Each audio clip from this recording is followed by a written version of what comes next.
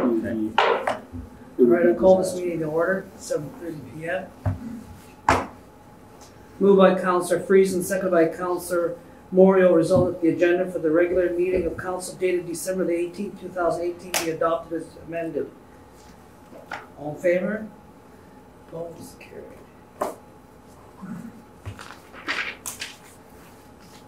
Moved by Councillor Moriaux, seconded by Councillor Friesen, resolved that the minutes of the regular meeting of December 4th, 2018 be adopted as circulated. Any discussion? All in favor? Carried.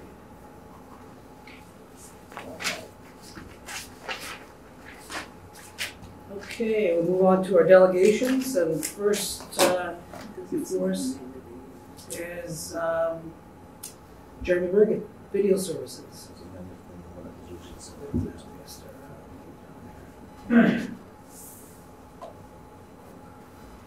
So I don't have anything formal on my agenda per se, but I just wanted to take this opportunity before a renewal for my contract is signed to allow council to offer any feedback or any suggestions for something they might like to see with my service, or if they're happy with my service, then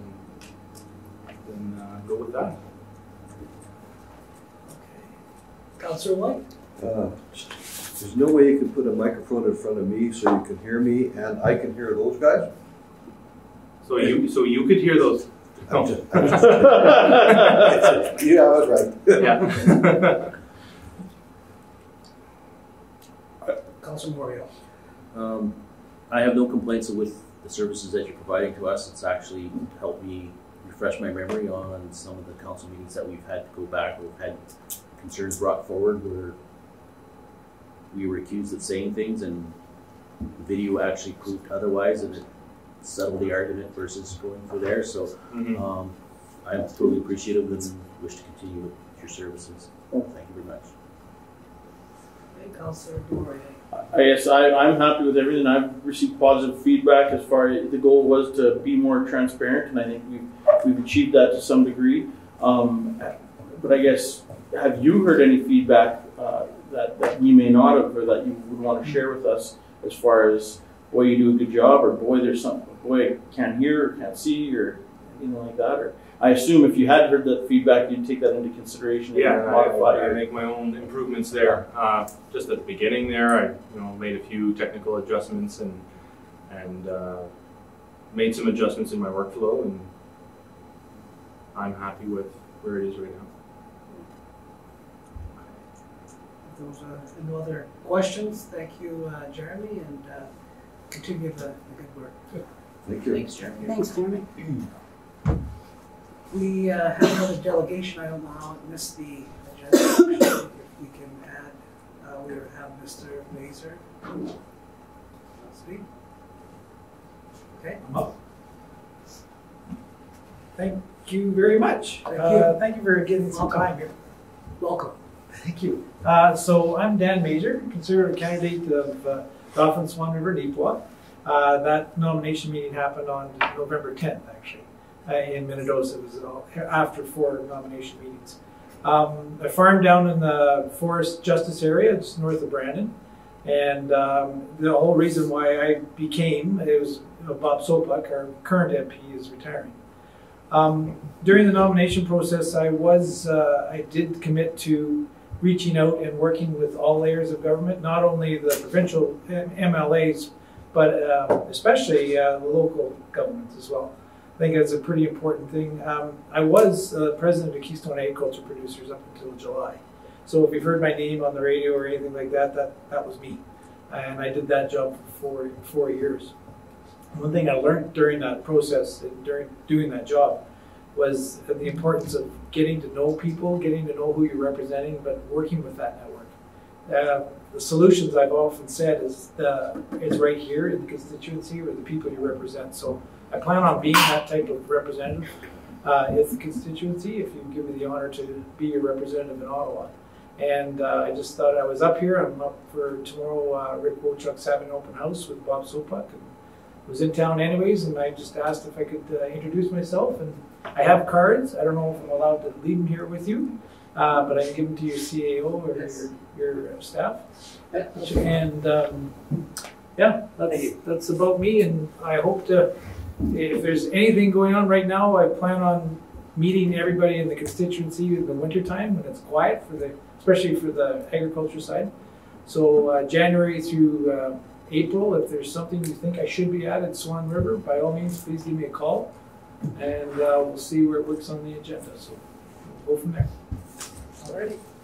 No questions of council. I thank you for popping in and seeing us, and all the best. Thank you. Thank you very much. Okay, moving on, moved by Councillor Wintoniw, seconded by Councillor Moriaux. Resolved that the public hearing for application 5, 2018 be now called to order at 7:36 p.m. All in favor?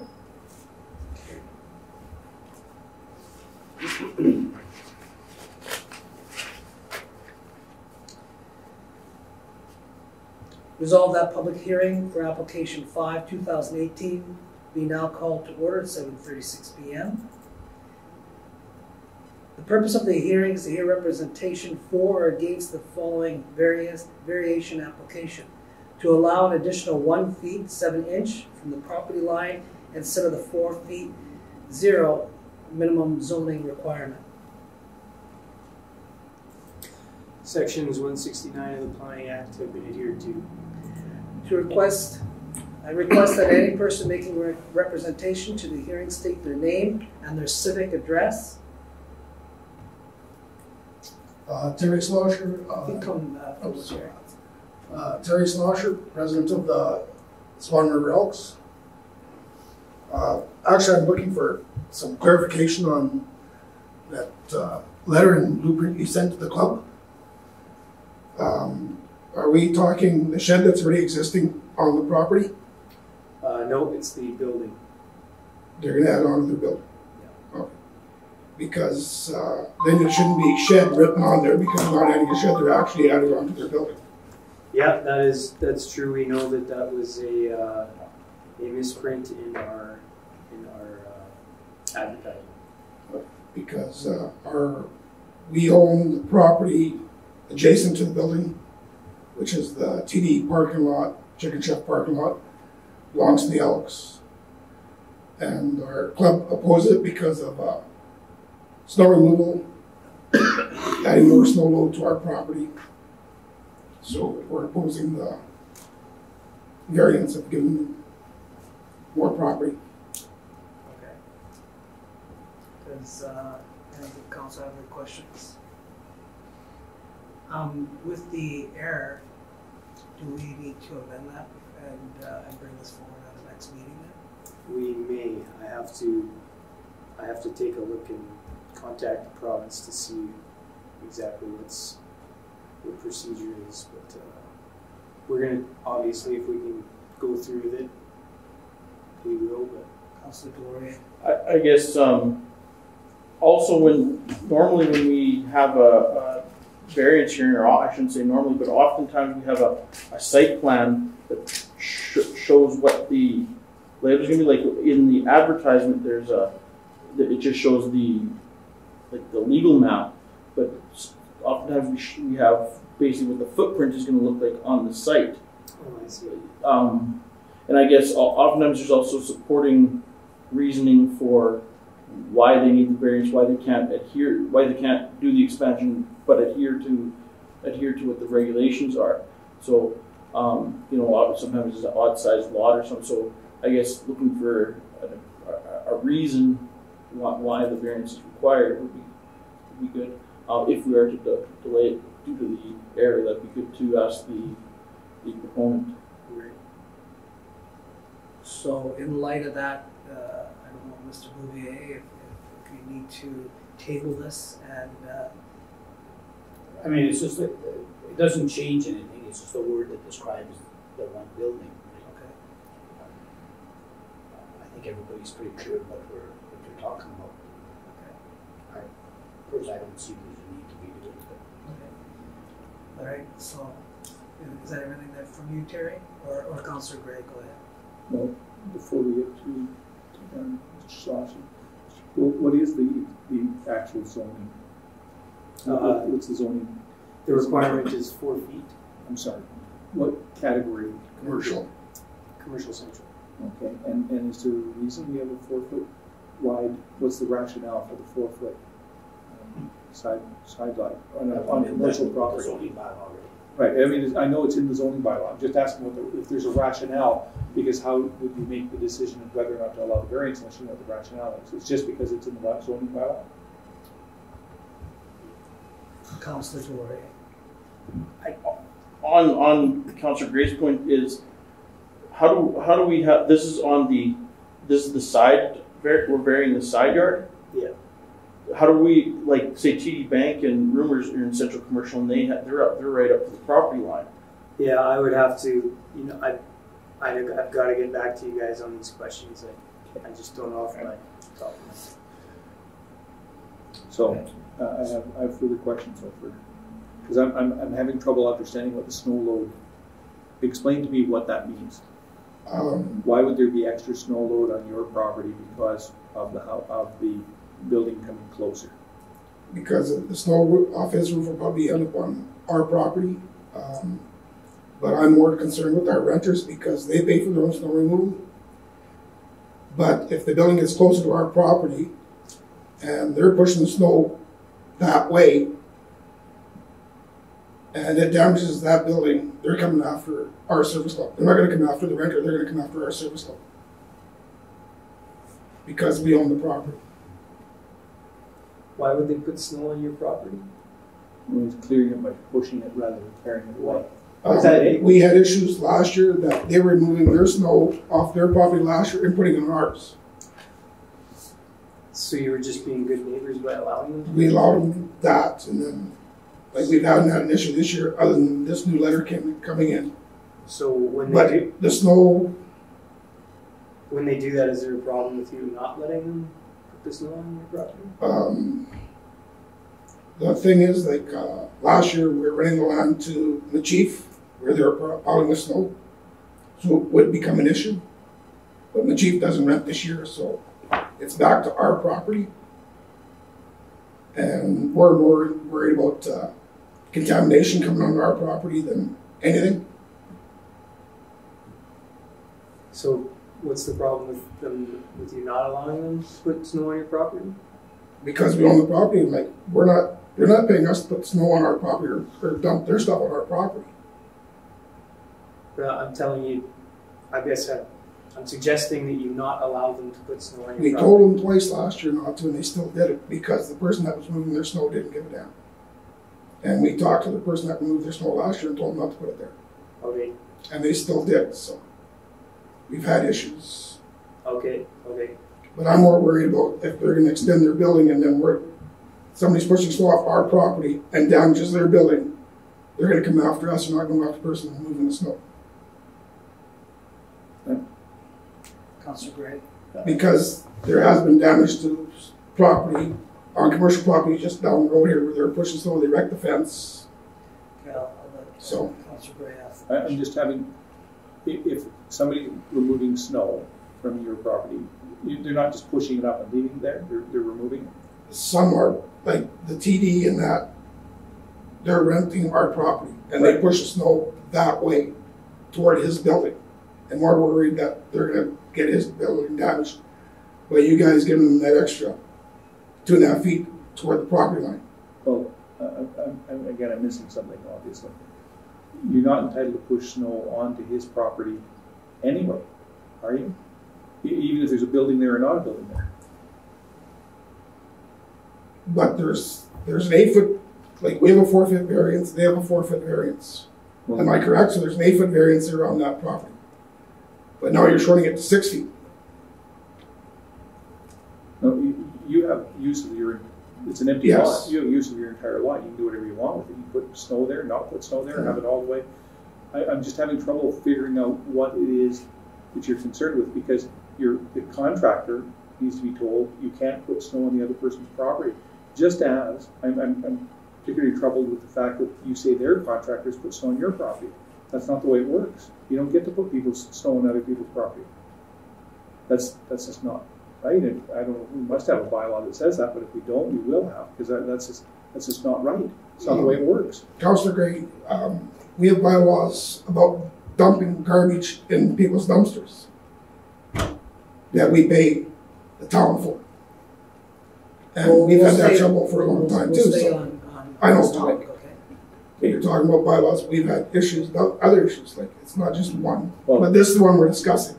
This one is easy though. I mean, it'll be, if somebody puts snow on somebody else's property, there's a big pile of snow and there's an empty spot beside it where it seems to be removed. I would think prosecuting that would be the easiest thing in the world. And candidly, it would frustrate me to no end to know. I'm just the president. I'm just bringing the message from my club. You also mentioned contamination. Contamination of what? We don't know what's coming off their property on ours when they move their snow. We've had things die on our property. Like after the snow's gone, yes, there's winter kill. But we've lost some that property, like I should say property damage, but like some of the trees have died, some of the grass has died. So we don't know what's coming onto our property. That's what we're concerned with. Okay.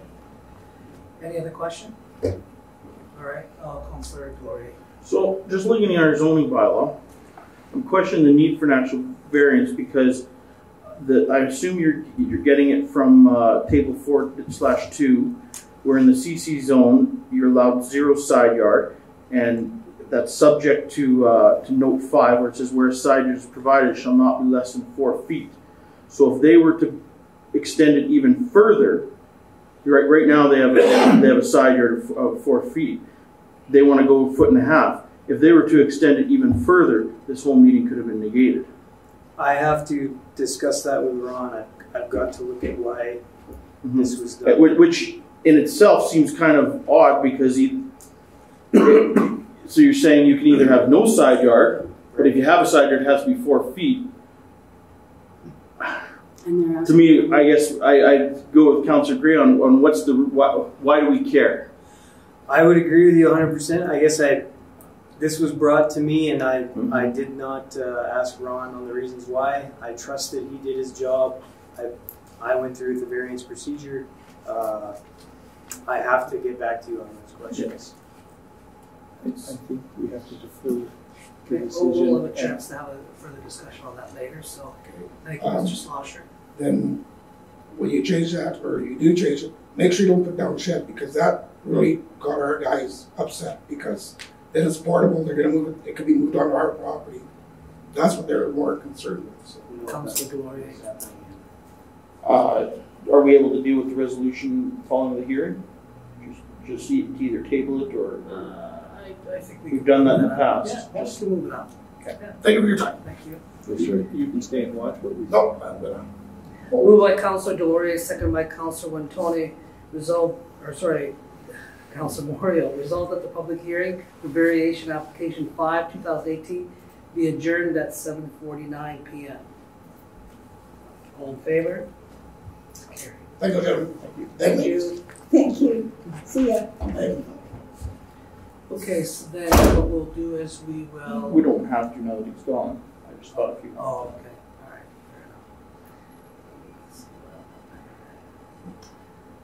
enough. Okay, so moving on to communications, Ag Society Liability Insurance coverage.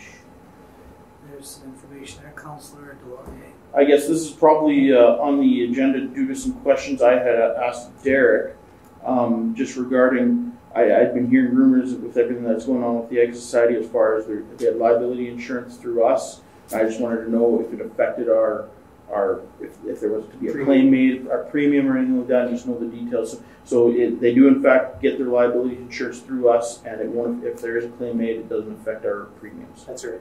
Okay. And does that go for, I'm just gonna, not to derail but the library has the same question actually, because they're looking at making a property claim, and they were concerned about increasing premiums. So I assume that it says here that property claims or liability claims. I would assume that that's correct. Okay. Is that everything, Matt? Okay, let's move on here. Next, the Protected Services Report. We have a draft bylaw there. I guess we can defer to Mr. Councillor Whyte to go over that and give us an update on the. Well, I had the pleasure of spending a couple hours with the chief the other day with Councillor Moriaux and Councillor Wintoniw, and I feel very comfortable that the chief has done much of his homework. And if we go through the report there, you can see the highlights where he wanted some changes. And as far as I was concerned, most of them were appropriate, and all of them were appropriate after discussion. So I'm not sure whether the other councillors have anything more to add. Councillor Delaurier. I guess a concern of mine on Article 49, and this is always a concern of mine, and I sometimes question whether it's legitimate or not, but I've been burnt a number of times, not to, no pun intended, but with an overzealous town employee. Could this?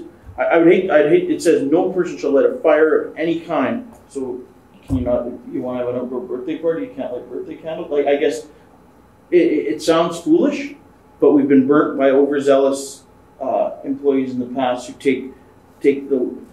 I just wonder if there's any kind of exception, or if common sense would prevail. But then when common sense doesn't prevail and it comes to us and we're dealing with a foolish issue like that, which we have in the past.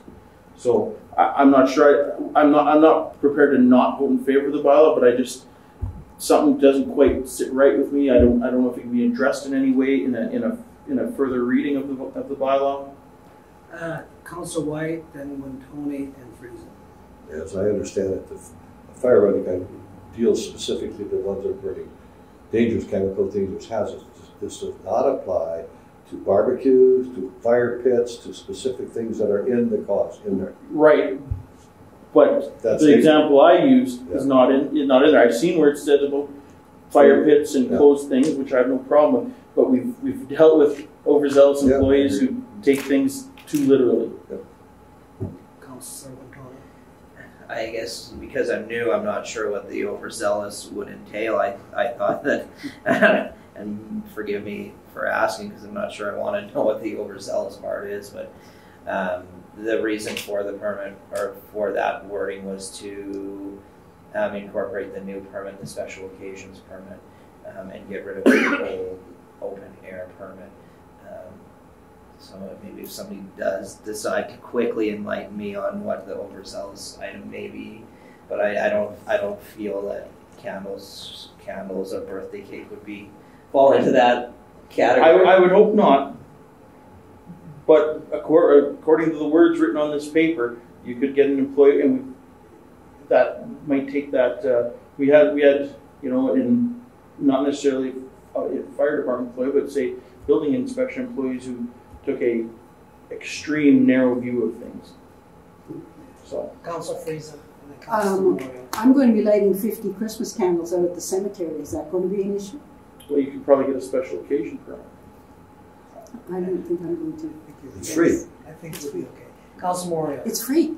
I think an easy solution to this is that we put an amendment in the definitions of what fire means, and then just go through the document and make sure that it doesn't contradict, but just defining what fire is, and then goes from there. The purpose of bringing it forward here tonight is the committee is bringing it forward for everybody to view it, and if there's changes that are felt that need to be made, then that can be made and bring this forward in the next meeting. Councillor Gray. Is this first reading? It's not. It's a draft. It's just bringing it forward. So are we not doing first reading on it tonight? I don't think we have a first reading on it. No, the intention was to have it as a report from the committee and have it as information for when the first reading goes. Okay. There's nothing for us to do. I would have thought I it thought it would be been first reading. I mean, isn't this the Generally, when you yes? generally that's what you would do with bring it. First reading is to get it on the floor. You're proposing it, right? We are. So I think this should be first reading. We've got a committee that'll go to for further discussions. We'll have a robust debate at second reading. I have some issues, I have to say. For instance, I'm not much happy with a person where we delegate something to somebody and then, or his designate. I massively prefer the definition of who the designate would be. I'd like to see what the alternatives were, or what the changes is, and changes are. I'm sorry, and fees, the same thing. There's an increase in fees. I'd just like to know why or what the rationale is, but that we can have those questions answered for second reading. So we'll accept it for first reading, and away we go. It'll be on the website.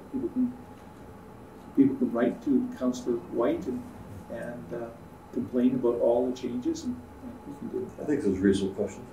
So, being said that, can we do a first reading on it tonight without it being on the agenda, as far as that resolution? There's no requirement to advertise about So it. that if the committee will bring that forward, then that's fine, Councillor Wintoniw. I guess in terms of fees, the fees were restructured in a way to bring them up to standard. I think that they haven't been adjusted. I don't even know how long.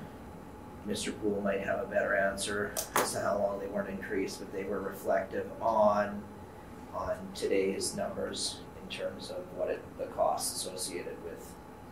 Well, I for one want to go on record as not being afraid of having low fees. So we'll have first reading then. Yeah, that'll come up under the bylaws section. Okay. Okay, so then I'll move by Councillor Delaurier, second by Councillor Moriaux, resolve that the protective services report be received. Is that? Oh, sorry, Councillor Whyte. All in favor? Carried. Just getting still used to all your signatures. bylaws.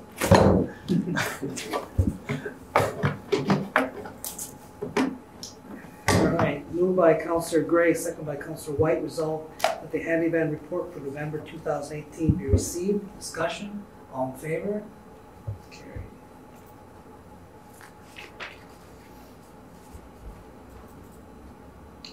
Moved by Councillor Gray, second by Councillor Whyte, resolve that the Superintendent of Works report be received. Any discussion or questions to Derek? And Mr. Poole, sorry. Councillor Moriaux. Mr. Poole, last meeting you said you'd be sending out a report on the airport investigation. Are we anticipating that anytime soon as to on there? As soon as I get time to finish it, the investigations are done. I just haven't had time to finalize the report. All in favor? It's carried. Moved by Councillor Wintoniw, second by Councillor Delaurier, result that the fire chief report be received. Discussion? All in favor? It's carried.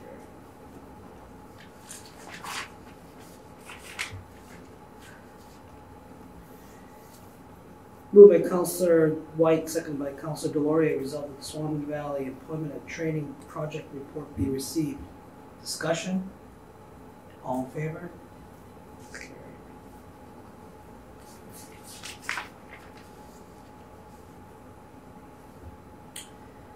Moved by Councillor Whyte, second by Councillor Delaurier, resolved that the management meetings minutes for be received, and you have the two there from December the 6th and December the 13th. Any discussion or questions to Mr. Poole? Just information, I think. Yeah. Okay, all in favor? Carried.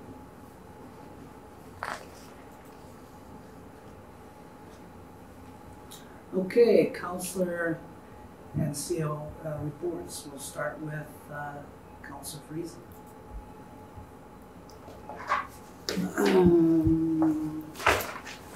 Okay, I had a nice conversation with Lori Ann Monroe today. Just an update on Communities that Care. 400 kids in the valley are getting gifts. The Friendship Center donated their room and helped wrap and store their gifts. They had overwhelming support from the Friendship Center. One of the Stampeder games, they received cash and presents. They had 30 people to wrap all these gifts, and that included Special Olympic kids, Hayes School, Taylor School, Cole, CBF, and they all came to help. Succeed in the high school also helped, and they did a toy drive at the fire hall and at Red Apple. So all in all, it's been a very booming success, and Lorianne has been the driving force behind it. So I just wanted to say hats off to Lorianne. Also, I stopped at the bus depot today. If anybody's interested, we have one bus line that comes through Swan 3 times a week, and we have another bus line that goes through every day. They have a schedule out there if anybody's interested in coming and going by bus. There's someone there pretty much every day, all day. I think that's all I have. Thank you. Councillor Moriaux. I attended the town Christmas party on Saturday evening, which was well represented by council and our departments, along with some volunteer groups that are associated with the town, as for example the Urban Force Committee, Fire Department, RCMP, and what others. So it was a good meal and some good entertainment. So it was a nice little evening get together to share Christmas greetings and appreciate, and also did recognition for past Mayor Glenn McKenzie for his 30+ years. So had a gift for him at that time. This morning had a meeting with the Medical Services Committee and representative from PMH, the doctors, and from each of the neighboring municipalities regarding the space crunch and clinic expansion dialogue. Lots of work to do, lots of discussion to do, which is very embryonic, and we agree we'll be looking at other things and look at other options and what the situation is, and there'll be more information coming on that. This afternoon had an EMO meeting, safety, and a briefing from our safety officer here in the town, just to bring the committee up to speed on happenings for safety in the town and regarding with EMO stuff, along with some of the just a quick overview of what he does at the airport. So, I also had a transportation and environment, mental and health service meeting last week, where we discussed a number of options and issues regarding garbage and recycling in the community. There will be a formal report coming to council on it with some of the suggestions and stuff like that, but you'll see later on in the agenda to get some of the information that we need and to finalize some of our options. There's a request to bring out an RFP for a garbage truck out there. So other than that, that's all I got. Thank you. Councillor Wintoniw. Had a couple meetings the past couple of weeks. An airport commission meeting that went really well, dialogue with that to appoint the new chairs, as well as attended the grand reopening of UCN that is now turning into a workforce center, along with Councillor Whyte, as well as a meeting with Rise with Mr. Gray, Councillor Gray. I think that we're establishing some structure in that regard, which is nice to see. I think the lack of structure there has been evident. Had another meeting this morning with Protective Services, or this afternoon, I guess, and then an additional one with Economic Development this afternoon. Then the thought of rebranding and looking at a slogan is something that we will be discussing, and just to drop that in the hat to give it some thought as we move forward. A couple questions I have for the governance committee actually is within our procurement policy, do we have anywhere there that is stated that safety requirements must be had by an outsource organization that needs to be checked off, or in a place of ensuring that the safety is top priority for not only the company working, but to protect ourselves as the procurement people. I'm not asking for an answer right now, I just want you to think about it, or if you want to answer it maybe. And the second one for your committee as well is just the thought of looking at a whistleblower policy. I'm not saying that we necessarily have to have one, or just a couple of thoughts. Other than that, it's been a great couple of weeks, very busy on all fronts, but getting to know my role a little bit better and absorb all the meetings that we have is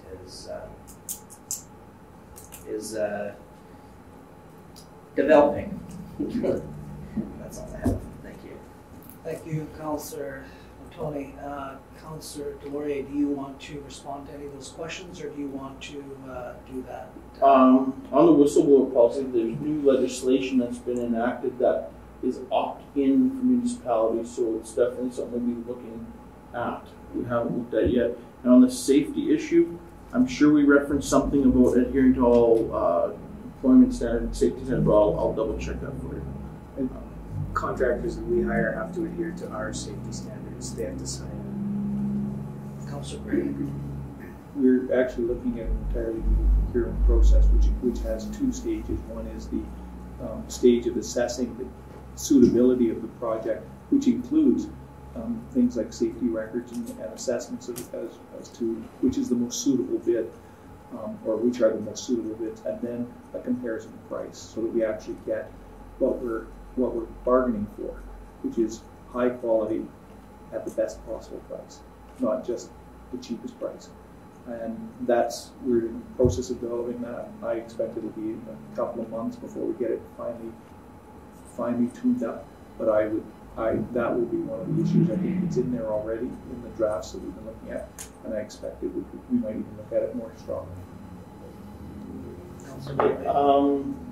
On the 6th, had a General Governance and Finance Committee meeting.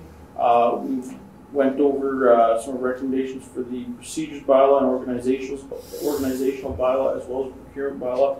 Organizational procedure are here tonight for second reading.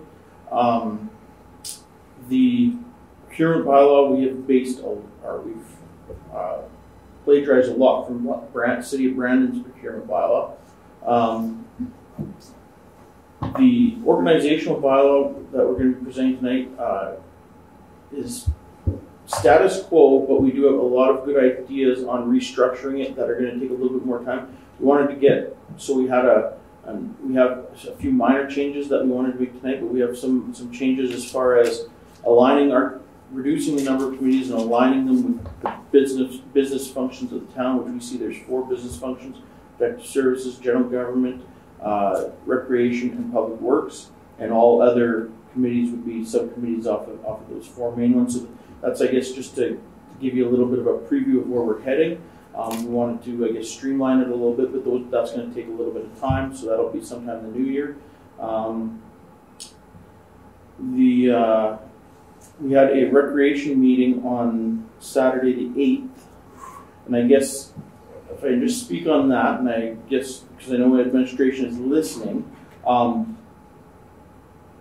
if there's information, I think it's incumbent on administration to communicate with each other and and it's incumbent on us as chairman to make sure that administration has copies of our agenda in a timely fashion so that they can prepare properly for the meetings. But it's important for them to talk across departments, and I hope that's what they use the Thursday morning meeting to do, and say, hey, we're having a particular committee meeting coming up. Is there any information I need to know, or do I need to bring in key people? That kind of thing. Because there was a little bit of a kerfuffle after that meeting as far as some information council didn't have. So to be able to make a recommendation, the key people need to be there. And that goes for all committees, I would think. So I just hope we can do better in the future. And I understand completely we're short-staffed and all that, so it's just a word of advice. The other thing, on the 11th, had a Transportation and Environment Committee meeting. As Councillor Moriaux alluded to, there is probably not as drastic of changes to our pickup that we were hoping coming, but we'll we'll be talking about that further tonight with the RFP for a garbage truck. Town Christmas party was excellent. Pass on our thanks to Lana for planning a wonderful event like that, and wish everybody a Merry Christmas. Councillor Whyte. It was pretty busy, and everywhere I go, Johnny is, and he's probably at places where I'm not. So, Johnny, you forgot that you had the airport commission meeting, which sort of happened. You mentioned that. I'm sorry. Maybe it's my hearing. The Community Foundation dinner where Johnny and I represented. Councillor Whyte's. Pardon? Councillor Wintoniw. Thank you.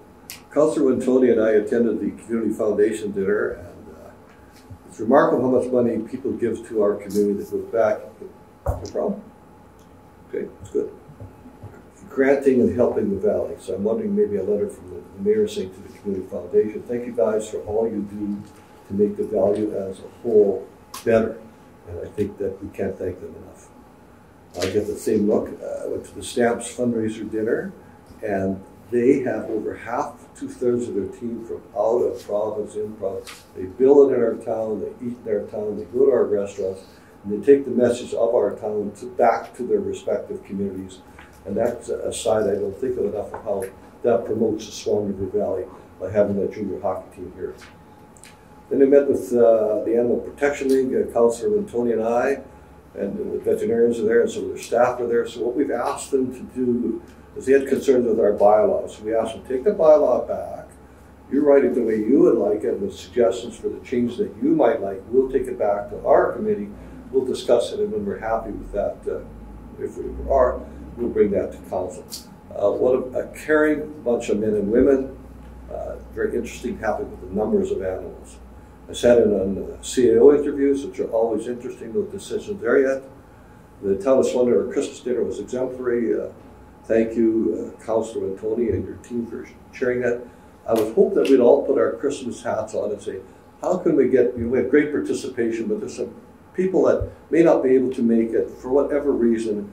I think it's important that we communicate with those guys and those girls, say, hey, how come we're at the dinner? What can we do to encourage you to come? Because it's Christmas, we'd love to see you there. Because that concerns me that people aren't sharing in that happiness that we all have had able to do.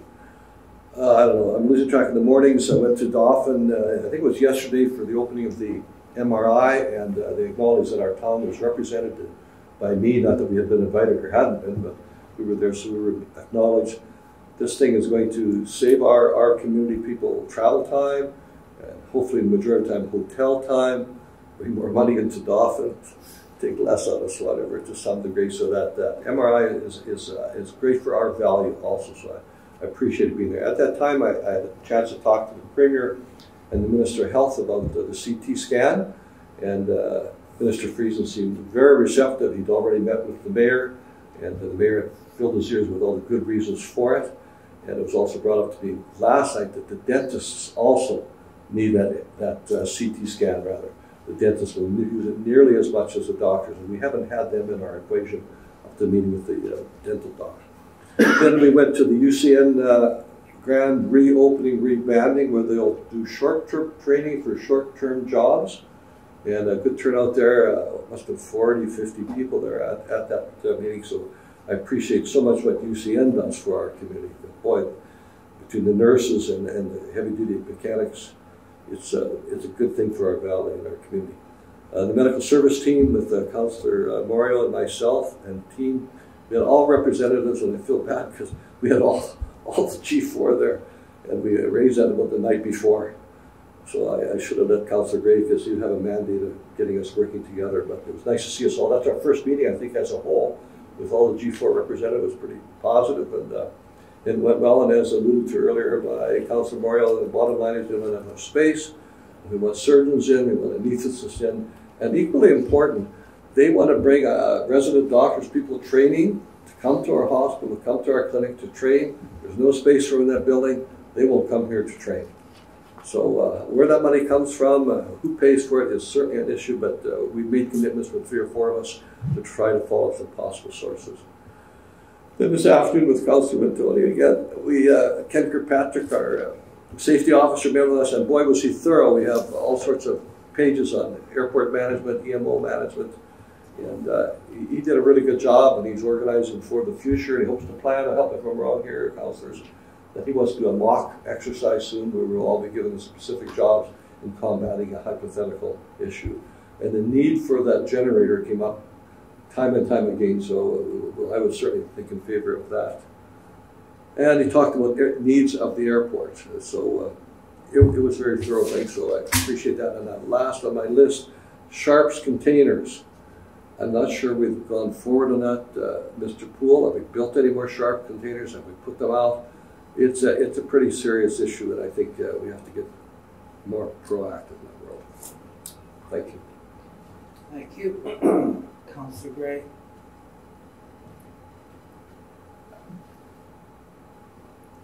I want to thank Councillor Whyte for not mentioning that I was at the Community Foundation Supper, despite the fact we spent about 10 minutes together, but it's kind of...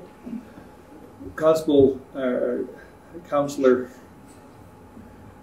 Delaurier raised realignment, which I think there's one other point, and I'm not sure, but we had an open question, so there'll be a debate about whether or not there's a fifth alignment, which is economic development, whether it fits under one of the other categories or whether it's open. Actually, that was the largest part of the discussion. Other than that, I think there was agreement in our committee. That's what we needed to do. So you should be ready to marshal your arguments on whether or not that's an independent committee or part of another committee. Just in terms of, those are the comments on other items. And I expect Mr. Mayor to deal with the Indigenous Relations Committee, then I won't deal with it.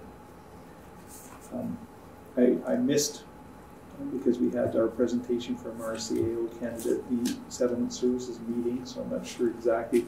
And I have to tell you, they were not a happy group about me having missed it. But we went to the Settlement Services dinner, and Councillor Friesen was there, and we had a good time, and I think we're pretty fortunate. And I want to tell you that they had already been discussing the fact that there is a movement by the other government departments to not have individual little silos, to have more regional kinds of items.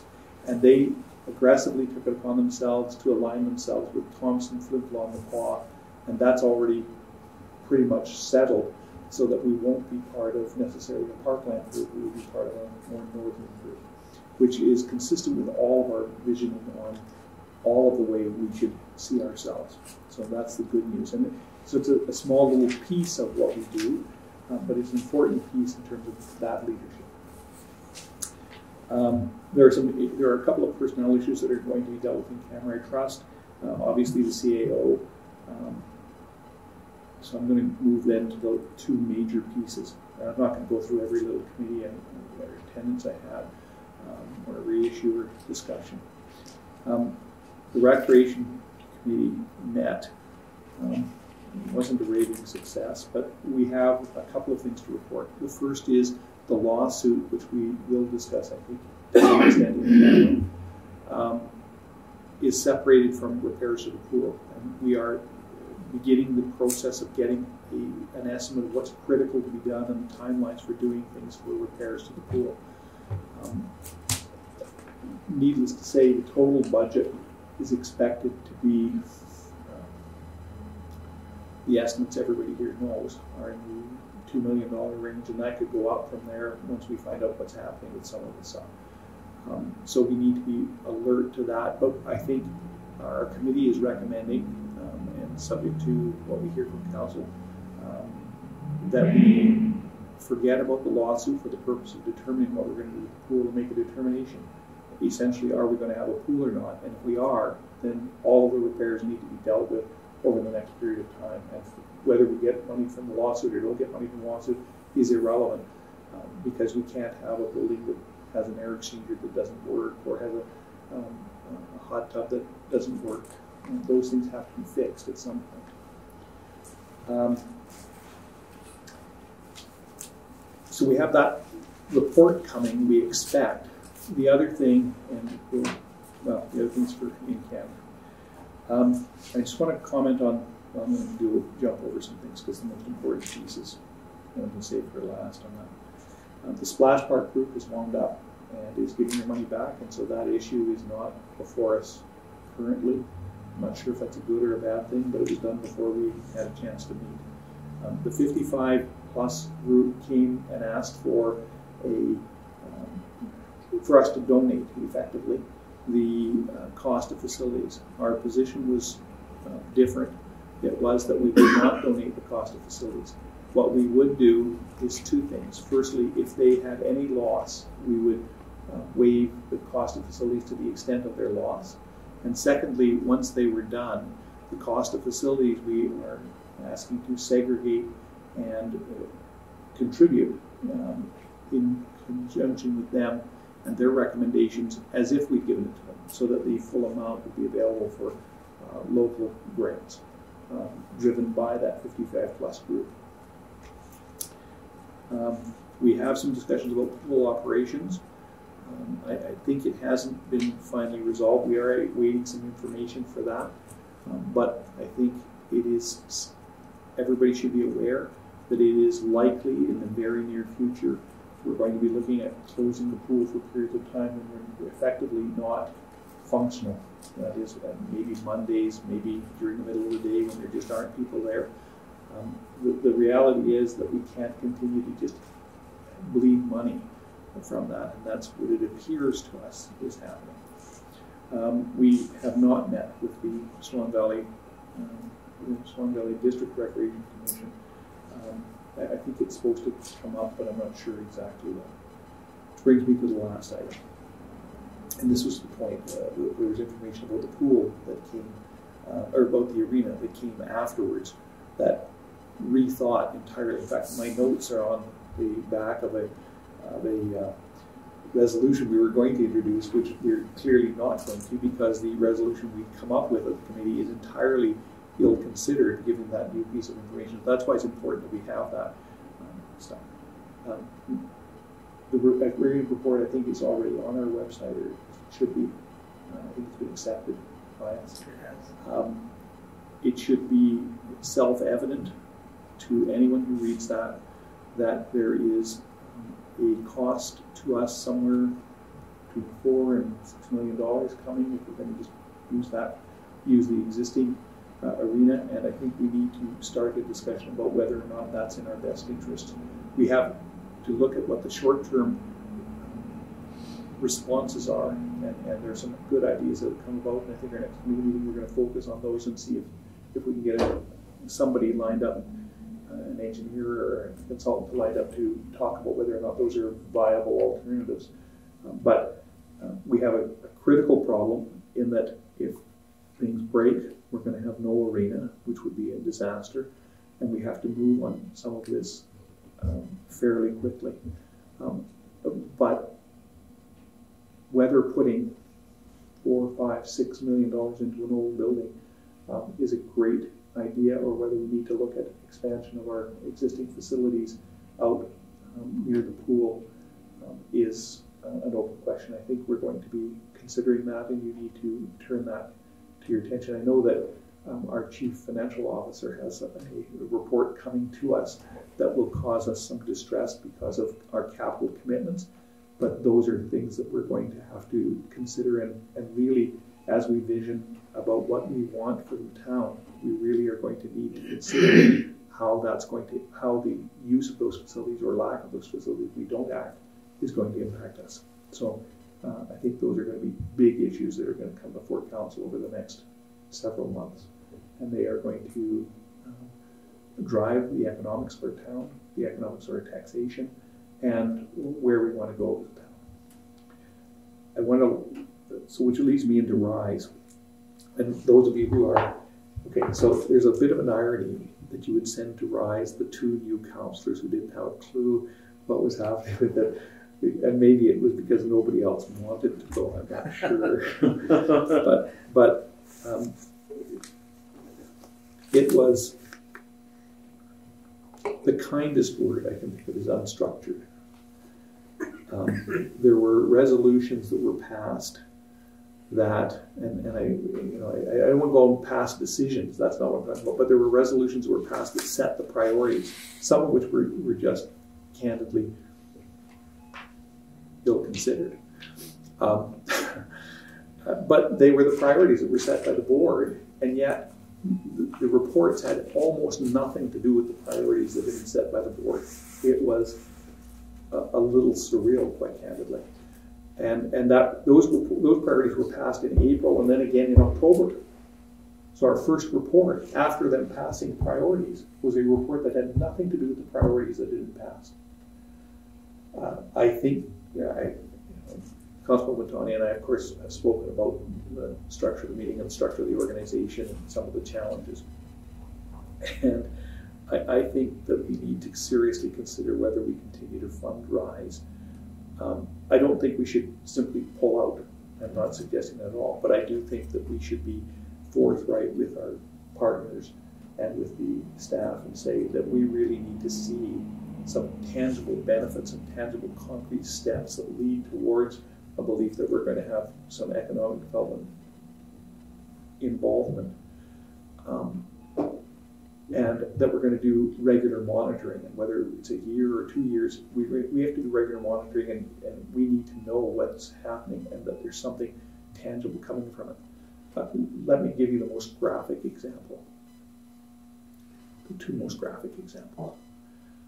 The first is that for an economic development board, corporation, whatever, one would think that the most fundamental piece of being an economic development board would be determination of what it is you are offering to the world, what your inventory is, where your land is, what assets you have, what telecommunications you have, all of those kind of things.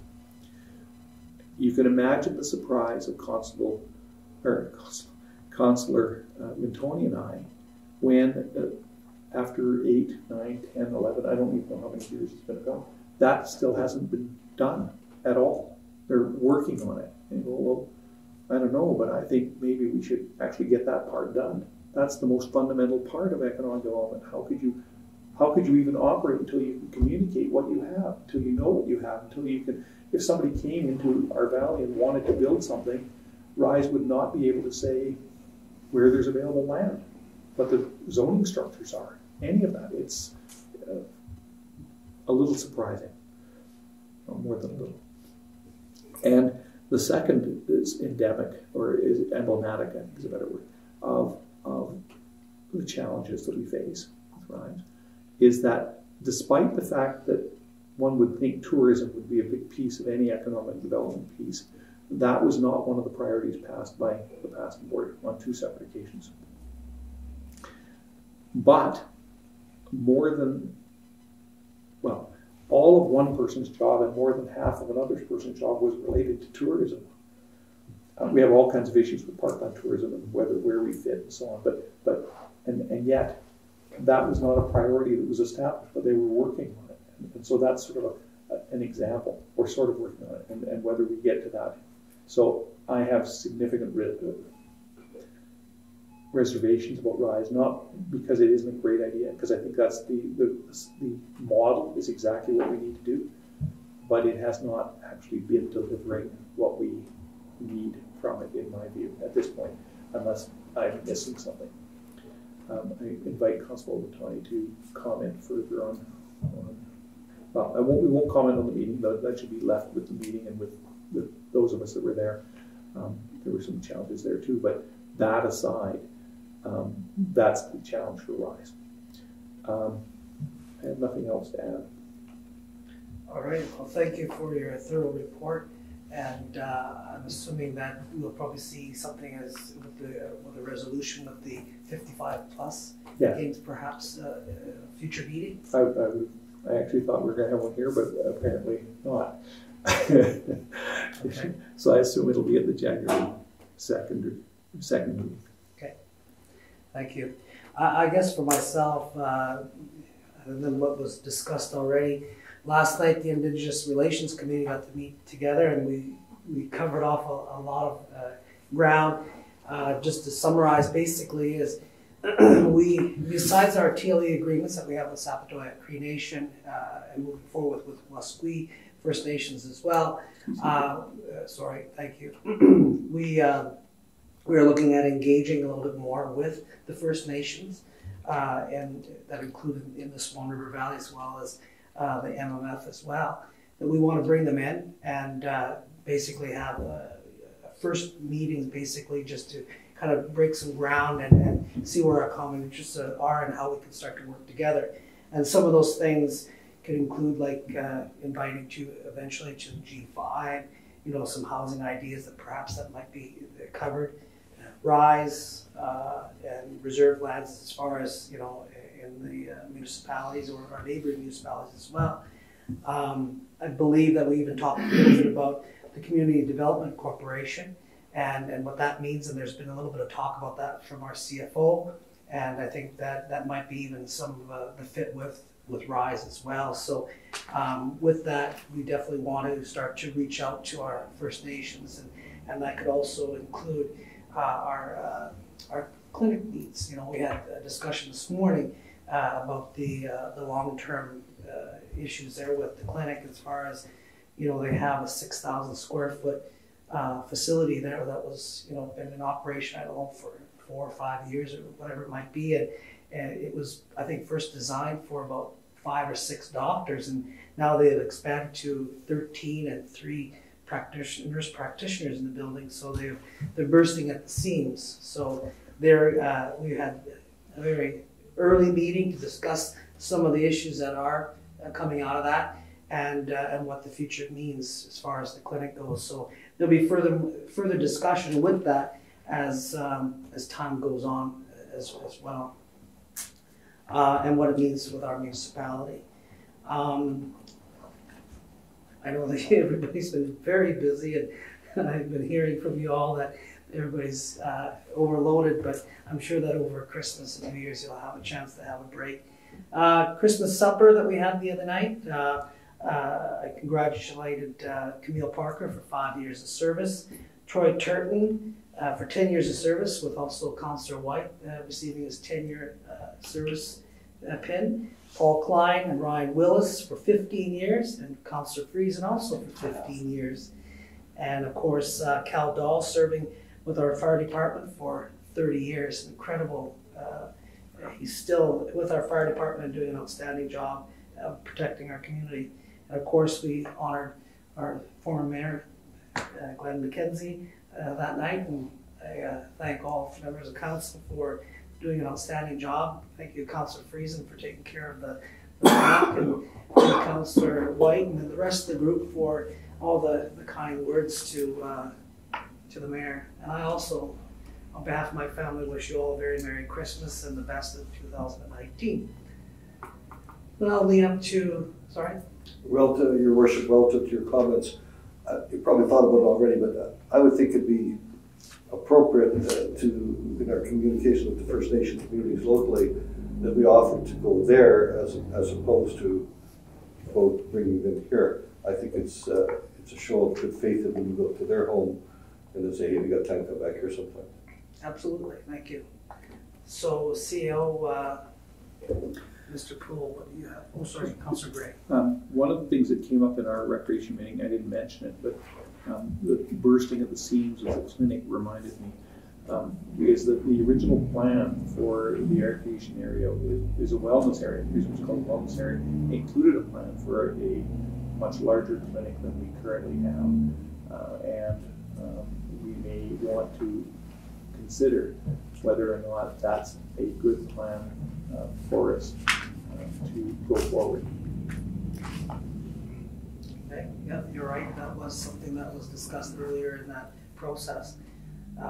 So, Mr. Poole, do you have anything to add for CAO report? I guess just to summarize our priorities, still working to get the clerk's position filled up. I've updated the staff on where everything is with the CAO, the clerks, just so that everybody's on the same page. And yeah, me and Roger are just, like I say, trying to prioritize, keep everybody on the same page. The managers, me and Terry have been talking about budget and the process and leading to the eventual presentation in January. And yeah, just assisting managers with their priorities as well and the issues that are coming through my door. Okay, thank you, Mr. Poole.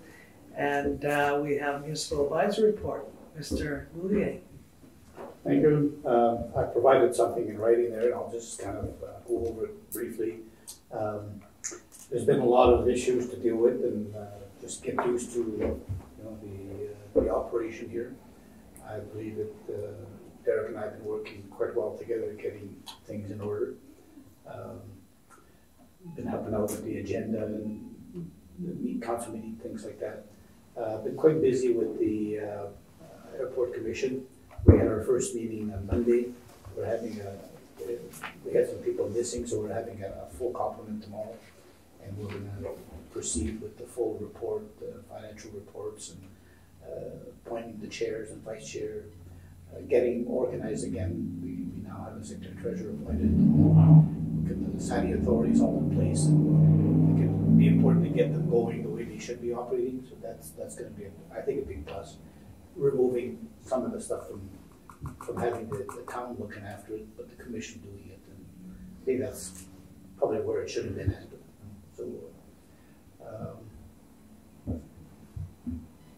So that's been a big part. The other one that I've been doing is doing a lot of research on the bylaws, contacting several municipalities, getting sample bylaws from other places.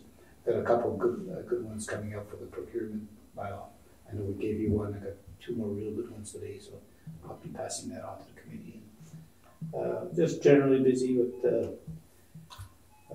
helping out as much as I can. So 2.5 days goes pretty quick. Yeah, I'm sure it does. Yeah. All right. Thank you very much. Okay, we'll move on to, there's no unfinished business, new business. I'll read the resolution moved by Councillor Whyte, seconded by Councillor Delaurier. Resolved that variation order application number 5, 2018 by Buddy and Lady to allow a shed 1 feet 7 inches from the property line instead of 4 feet, 0 minimum zoning requirement be approved. Discussion. Councillor Delaurier. I'd like to motion to table this. I think we have some outstanding questions. I think Derek, you captured what they are as far as the discrepancy with the 0 setback, as well as are we in any sort of trouble for not identifying a shed? If you could do that research and then bring it back later. Yeah, I guess just to recap, I'll just be looking to see if we have to re-advertise, which may pull this into the second meeting in January, but and then of course the question on the zoning. Okay. Councillor Gray. I was just going to second that motion to defer. So then we have the mover and the seconder would have to agree to table? That's me and him. Agree. Okay.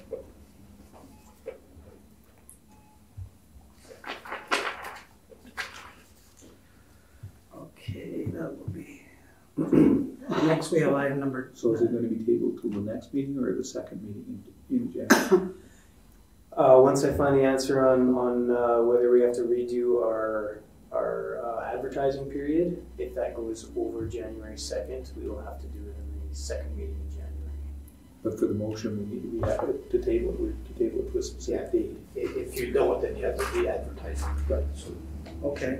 Let's table it to the 18th. otherwise, Or whatever the second meeting. Sure you will. Yeah. 16. 16. The mover and the seconder agreed to? Yeah. January 2nd? No. 16. No, I think 15. It'll be 15. 15. January 15. Okay.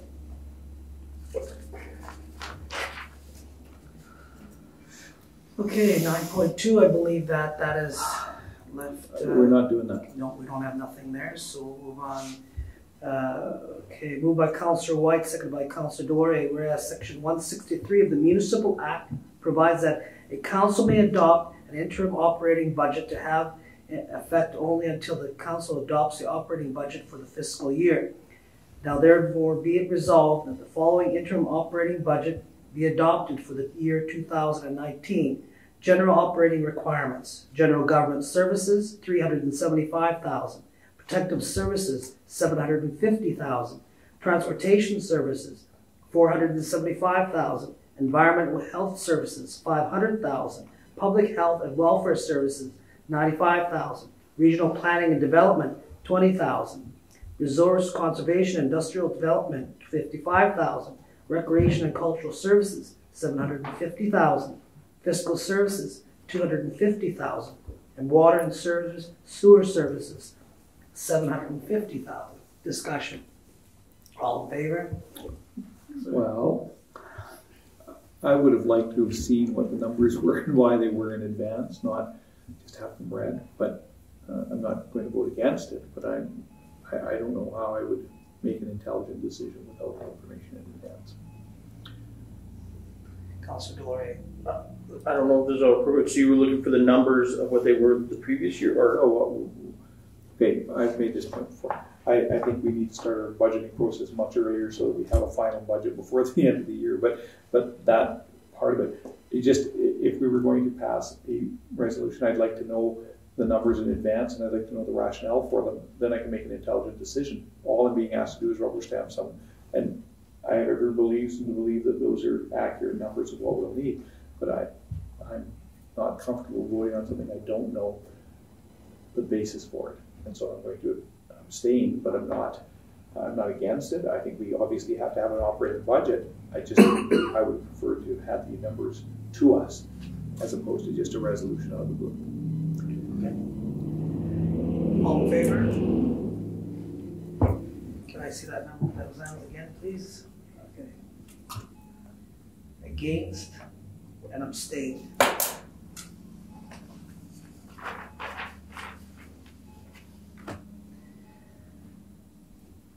Moved by Councillor Wintoniw, second by Councillor Moriaux, resolved that the municipal advisory agreement be approved as per Schedule A. Discussion. All in favor? It's carried.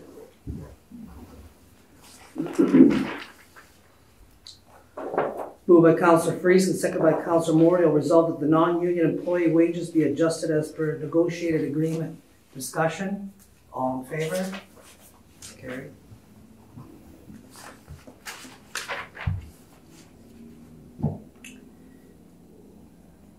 I'll read the resolution. Moved by Councillor Whyte, seconded by Councillor Gray.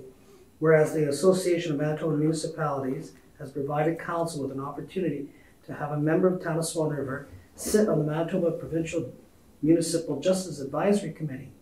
And whereas this appointment would be a great opportunity for the Town of Swan River to be represented on this provincial committee and provide input from the community on policing and public safety issues. Whereas the municipal appointee may participate in this committee by teleconference. So therefore be it resolved that council appoint one of our members of council to this committee. I did send out an invite because I felt that it was important for each of you to have an opportunity to request to be on the committee. I've received one actually that asked to be on the committee by letter to that response. That's Councillor Moriaux. So if anybody else is interested, we can appoint Councillor Moriaux. Okay. Question, Councillor Whyte? No, I vote, I agree. Okay. Okay, all in favor? Carry. Another committee for you. Moved by Councillor Whyte, second by Councillor Gray, resolved that the CAO sign the pending agreement between the Town of Swan River and Swan Valley Veterinarian Clinic in regards to the handling of stray animals. Discussion. Councillor Whyte. I was of the opinion that they were going to get a proposal to us relative to that bylaw, with including their suggestions of why they wanted things to change if they were to change. That's the message I was left with. So I'm a little uncomfortable approving this till I see what they want changed. No, that was regarding separate issues. So this was one of the issues that was brought up prior to those issues, is that with the Town of Swan River never had an actual signed written agreement with what we do with our stray cats.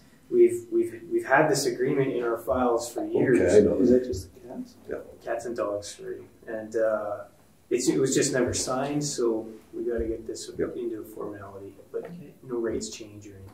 It's the same agreement we've had operating on. Correct. Orally, we just now have it in writing. That's right. Councillor Delaurier.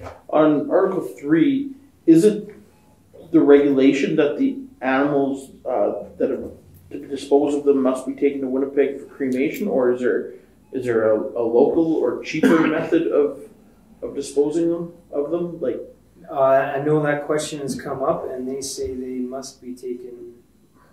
They must. There used to be a place Councillor Moriaux. in Dauphin where they used to, but they no longer do it, so that's the only place that they You're still on, Councillor Moriaux. Also, looking at this agreement, I find that Article 1 and 3 contradict each other. Where you look at Article 1 that for a period of no more than 3 business days after which animals will be put up for adoption if deemed adoptable by the Swan Valley Animal Protection League, and at which time the town will no longer be responsible for the dogs and or cats. In Article 3 it says after the 3 days the animal will be euthanized for said prices, and at the meeting they also said that they will not euthanize an animal unless there's specific reason for it. Extreme case. Right, so there's some issues with them there. Like after 3 days, it's like if we're not responsible for them, why are we paying for the euthanization if the way the wording is? I guess the way I interpret this is like the Animal Protection League would be responsible once it's theirs, right? If it's not euthanized. Well, it's Article 1 says after 3 days it's not our problem anymore. It doesn't say what happens with the animal, but then after 3 days in Article 3 it says it's euthanized if it's not deemed adoptable. Councillor Wintoniw. Article 3 does say that if it's not returned to the owner after the 3 business days and deemed unadoptable. So that's not necessarily, but I mean, I guess in a way it's a stray, but it's the one that belongs. I'm not sure how you determine that, but. Yeah, it's talking about 2 different classes of animals. Okay. Yeah. Number 1 Yeah, talks but- about animals that are adoptable and what happens to them, and number 2, because of the "and," is the ones that are unadoptable. I get to know. So I'll call for the question. All in favor? Councillor Gray, go ahead.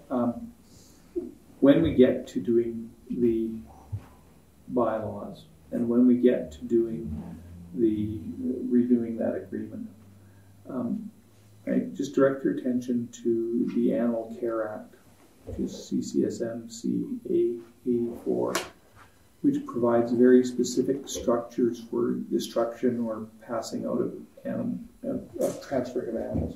So I'm not at all comfortable that, although that's our bylaw, that's the agreement we've been operating under, and I'm going to vote in favor of it.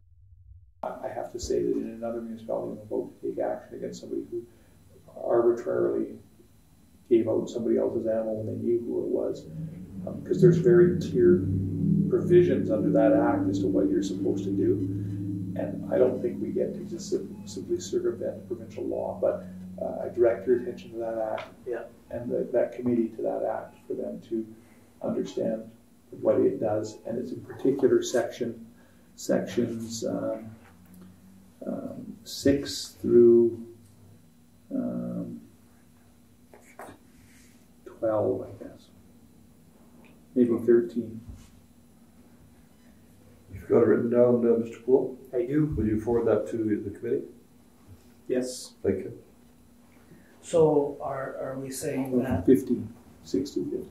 does council feel that this needs to be tabled to make some changes? So I think this is the agreement we've been operating under, so it's better to have it in writing so everyone knows what's going on. But I just think when we do the new agreement and when you do the new bylaws, I want to direct your attention. I just didn't want to leave it, and then when the new bylaw comes, says, "Oh, by the way, I knew about this act and I forgot to tell you."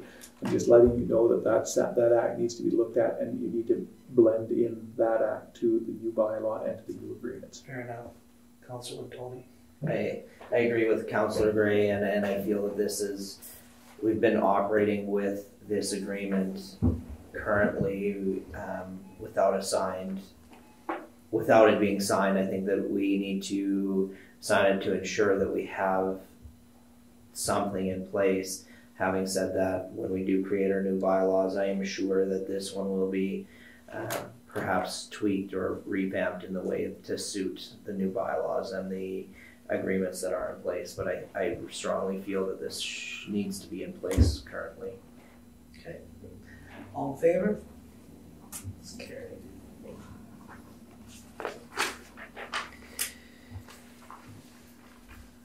Oh, I need to move on this one here.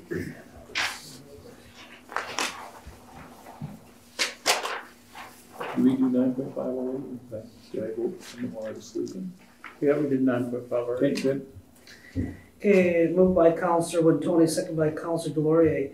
Whereas FCM is a strong advocate of municipalities on a federal level, including gains like the federal gas tax fund and the GST rebate.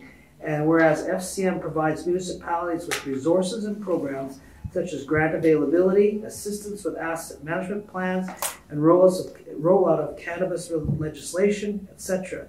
Therefore, be it resolved, the town of Swan River join the Federation of Canadian Municipalities for 2019 and 2020. Discussion. What is the cost of that? It's in $800. $805. Councillor Moriaux?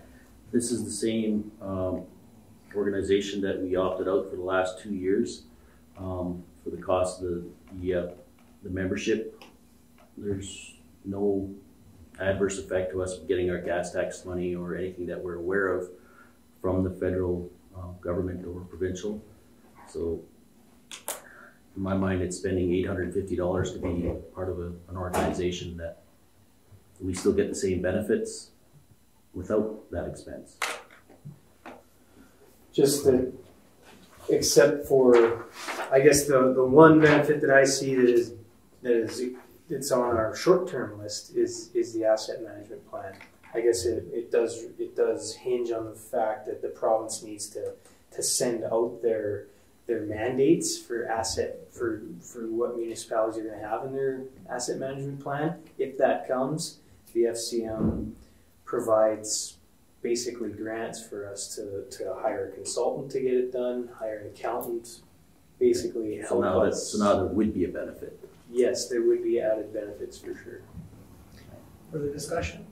I just want to say that I think FCM is an advocacy group, and I think if we're going to get the benefit of the advocacy, we should pay our share. Fair enough. All in favor? Carried.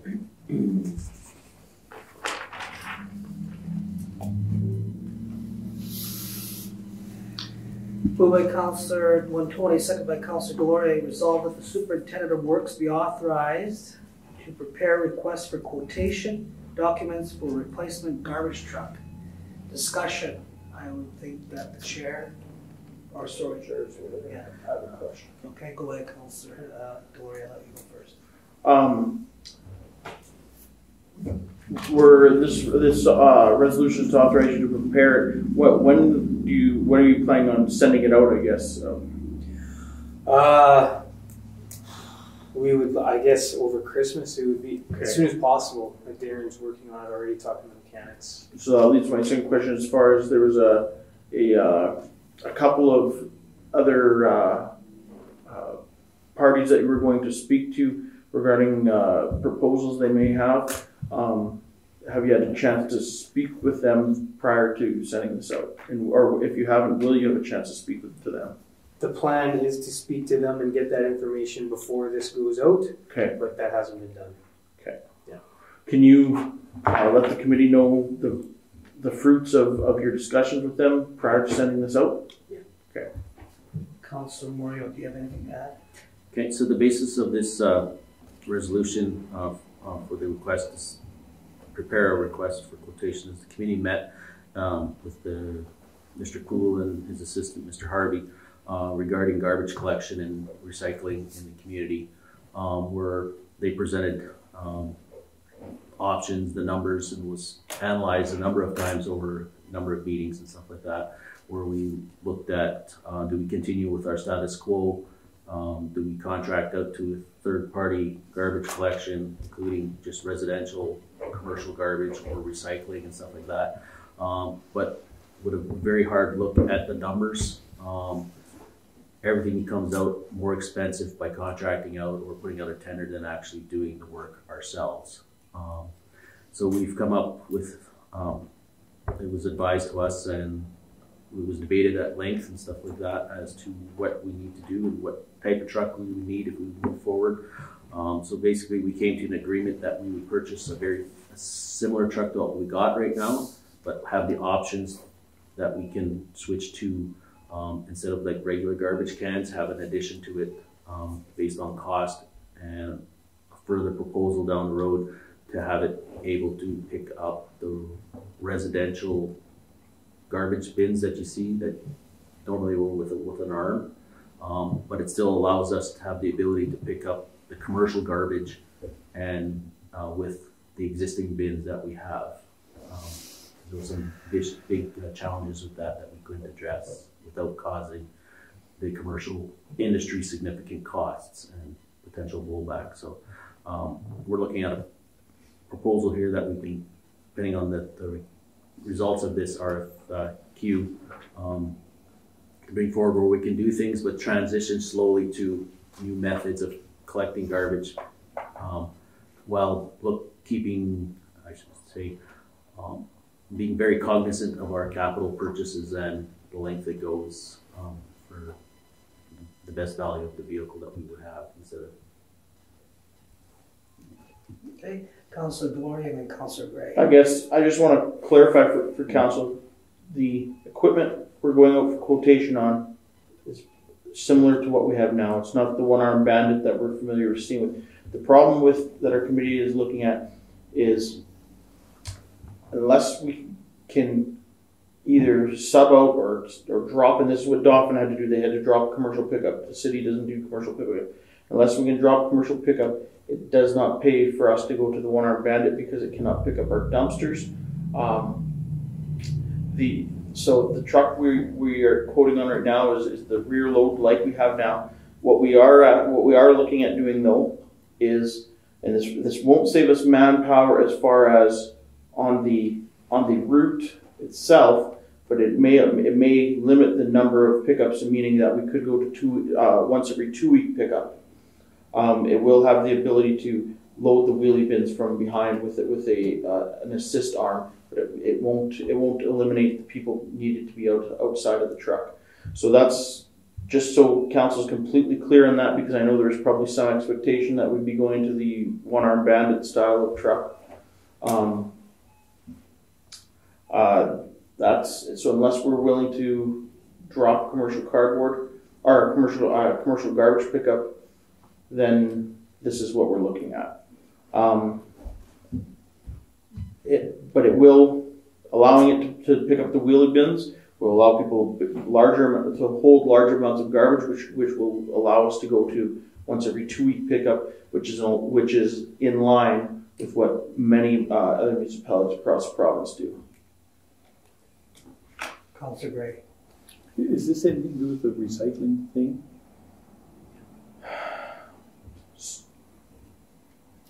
Sort of. This truck is solely a garbage truck. So it's nothing to do with the problems we've had with recycling? At this point, we're not addressing any of the recycling issues with this truck. So this truck is just about garbage collection? Yes. It's not about recycling at all? No, but some of the options we were looking at was parting out all recycling and garbage pickup completely, but the cost just didn't work out in our favor. Okay. Because I have some concerns about the recycling piece from what I've heard, which brings me to I'm going to do my other whiny thing first. Okay, the Superintendent of Public Works at this point is Mr. Harvey. He is not Mr. Poole's assistant. He's the Superintendent of Public Works. Mr. Poole is the CAO. But I'm uncomfortable with this again. I'm uncomfortable for two reasons. Firstly, I'd like to see the documents. I'd like to know what we're talking about. I feel really uncomfortable simply approving things, rubber stamping them. And secondly, we know a memo's coming. Now, maybe we have to address it, but we know a memo's coming from our Chief Financial Officer with respect to capital stresses. And I know that there are, and some of you know, there are two huge projects coming from recreation, and there are other projects that are going forward. I'm comfortable approving things unless it's an emergency, without a budget and without a capital budget. It's not the way I'd like to do business, and so I'm again uncomfortable, just as I was before, with not having the documents, and I'm uncomfortable with not having the budget. Councillor Whyte, then So Councillor. at the moment, we pick up garbage once a week, Yes. so now we'll pick it up once every 2 weeks. No, we're not changing that right now, but this will possibly allow us to look at that. You know, the consequence of that in my mind, take me for example, I use 2 garbage cans a week, and I get picked up once a week and it works out wonderfully. Now, however, if it's going to do it every 2 weeks, my cans, I'm going to be in trouble. You're not using your cans anymore. You're going to be using the wheelie bin, the big wheelie bins. Okay, and there'll be enough room in it for They're 2 weeks? 96 liters. Okay, as long as we've got enough room, because I have to take my wife involved in that. Okay, thank you. Councillor Missed that part. Delaurier. I guess just to, for Councillor Gray, can we give him access to our committee documents? I guess I'm looking at Yes. Derek, if you can give all of council access to the T&E, if that's okay with the chairman. Yeah, I was just hadn't got them up there yet. And he can look at the documents for himself. I guess I don't want to say the rush, because there isn't a huge rush, but there is somewhat of a timeline as far as we need this decision to purchase a garbage truck was pushed back 1.5 years ago for this analysis to be done. We've spent the last year or so doing this analysis on this. It was scheduled to be purchased, I believe, in 2016, so we pushed it back. We've incurred roughly $12,000 average, roughly. I think those are numbers. Since 2014, 59,600. Just parts. So labor is probably brings us into 6 figures on this garbage truck. Our heavy use piece, and we've had 3 times in 2018 where we both the main garbage truck and the backup garbage truck were unavailable, and we were picking up garbage with a loader, which is you can't get it done at those speeds. So, and the timeline on receiving a garbage truck from date of order is about 6 months. So if we get quotations, come to the process at council here, we put in the order in end of February, probably somewhere in there. We're not looking at receiving it till fall time. So we have a whole another year, almost 8 months of repairs still to go on this. So, Like I said, if there's an emergent purpose, I'm not going to be a stick in the mud. It's not the process. So I guess in the future, things like this, we can just simply add the committee's information to council when we. That'll be fair, yeah. Councillor Delaurier. and I guess one other thing, I understand that we've been made aware of the impending report from the CFO, but one place where we are probably strong as far as reserves and planning is on replacement of public works equipment. Derek, I don't know if Councillor Gray's seen your plan, but Derek has about a 20-year turnaround on his plan, and it's fully funded. It's almost fully funded for the whole period based on the contributions and the increases to contributions that Derek's proposed going forward. So if there's one spot where one shining light, it's in our public works plan. That would be incredibly helpful information to have for the decision. Councillor Tony. I have one question, and you were talking about dropping commercial garbage. Did you look at the costs versus perhaps dropping or hiring out residential to a third party and continuing with commercial? Whereas we have the infrastructure for our commercial currently, all of our dumpsters. Did you look at the option of just looking at keeping our trucks and our crews just to look after commercial garbage? That's it. What is man hours versus on that regard? Oh, I can't answer that question like to the penny, but there is no scenario other than what we're doing that is cheaper. We'd be doing it already. We've been beating this for 4 years now, And if there was a cheaper option, including just residential recycling, switching that out only, we would have switched that already. We would have recommended it and done it. With the cheapest way to do this, with all the services that we're providing, are the way we're doing it right now. So then my other piece of my other question is, if we're looking at a truck that can handle the retrofitting a truck further down the line, this current truck, to the bins that require the same amount of manpower, why would we even want to go down that route? It'll increase capacity that people are able to store in their house for one, and we're hoping there'd be some trials, but we are hoping that it would make the routes faster, and we can compress the amount of time that it takes to pick up garbage, and compress it within a week, and only do it once a week, or once every 2 weeks. 2.5 days every 10 working days. And then even with the, if we just stuck with the commercial garbage pickup, we're still stuck with the fact that we need to buy a truck to actually do it. Because the one right now is not fit to be the primary truck. No. No, and with an unreliable backup, you have breakdowns like we've had, and as soon as one truck breaks down, recycling is over. It cannot pick up the commercial cardboard. They try with a half-ton, but it just doesn't work. So I guess on your point, as far as only doing commercial, we could look at that in further detail, but we need, like Councillor Moriaux says, we need the truck. Even if that is the route we go, we need the new truck to do that anyways. But I guess you'd be looking at just a specific plain truck versus the one that has the capabilities of lift arms, etc., right? The quotation Derek is going to get is for the plain truck with the add-on arms, so we see the breakdown in price and we can make that decision once we receive the quotes. Yeah, the add-on arms is an addition to the truck, an attachment. And that doesn't necessarily need to be bought at this time. That add-on arm that can be bought.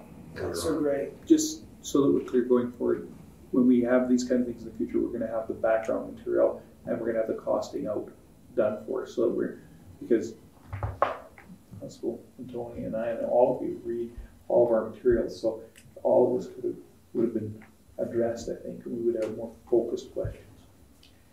Yeah, and I think that you're right, in the future, to make sure that the committee make sure that the rest of the council has a chance to look at what you've seen. There was some comments, I didn't see, I wasn't at the whole committee meeting, but I did hear the discussion, and there was a lot of information, and I think that even Councillor Delaurier had mentioned, there's a lot of information here to absorb, and it's too bad that the rest of council's not here to see this or hear the presentation as well, because this has not been just going on for the last 2 months. It has been an ongoing thing for the last 4 years, and they've been kicking that can down the road and looking at alternatives. And I have to say, being sitting on one of those committees in the past, it was surprising because I really thought that we'd have other better options as far as cost savings options go, but it just didn't come to that.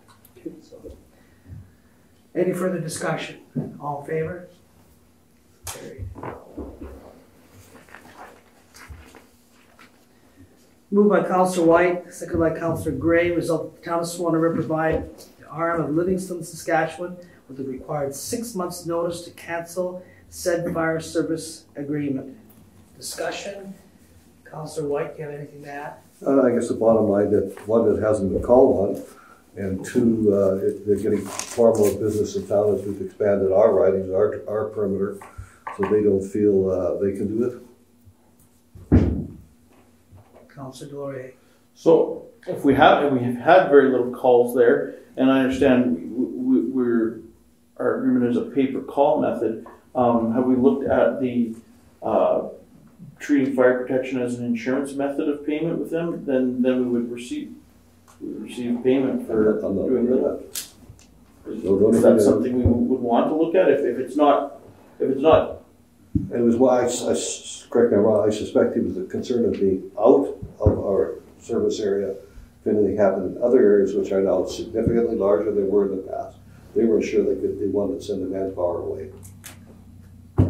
Councillor Moriaux. That's further to that, there was a number of issues with especially with the agreement that with shared services with Minnesota Bozeman, and now us being the primary call for the Birch, the Bozeman area. When this agreement was first made, we didn't have that as the primary. Now we are primarily covering that whole geographic area. So to the northeast of the community of Swan River, our primary response area as first call in there is significantly increased. Second issue was that is once they cross the border, everything has to be like all the reports, paperwork, all that stuff, file regulations are all Saskatchewan, which is totally different than Manitoba. So there'd be a whole significant issue there, which I believe he said it could open us up to some. There could be some issues and errors made and stuff like that, especially because it's not dealing with Saskatchewan regulations on a day-to-day basis like in Manitoba. So there could be issues there with it and stuff like that. But the primary is that going across the border, it's a significant distance. Send resources out there, and then all of a sudden now we're short of resources within the community. Okay. Further, I know I'm the Councillor second. Gray. I know I'm the seconder, but have we had discussions with the Arm of Livingston about this, or are we just going to send them a notice as the first thing to hear about it? Protective Service Committee. The chief hasn't indicated that he's talked to them, so Yeah. just brought that forward. I'd be much more comfortable if we talked to them in advance and made sure that. Do you remember there was a? Where do they go if they don't? Well, yeah. Do you remember there was a huge fight in the Interlake about 5 years ago when one municipality simply canceled another municipality's fire coverage without any notice, and everybody went, well, with 6 months notice, but said we're not going there for the next 6 months anyway because you have to pay your bills, and so we're not going there. And in the end of 6 months, it's all going to be done. There was huge blowback from everybody. I don't think we want to be that guy. I think we want to start with a conversation with the Arm of Livingston before we send them the notice. And so I think we should defer, I'm going to move to defer this till January 2nd, so that can happen. Does the mover and seconder agree to that? I'm going to do it up a little. You did? Yeah. Thank you. So this will be I am tabled seconder, so I'm moving this. to January the 2nd. Please. So, And then we'll have the committee discuss that with the fire chief.